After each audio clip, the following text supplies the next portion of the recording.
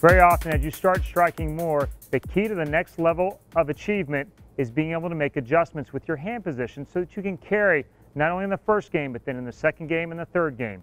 So you start from your normal position, but as the lanes break down, the ball starts to wear out a little earlier, and you start to leave flat 10s. You can do something about this. You can change your hand about 2 hours on a clock, letting your ball move about 3 feet further down the lane, changing the entry angle and saving some energy for the back of the lane. This small adjustment by itself can help increase your average by 10 pins.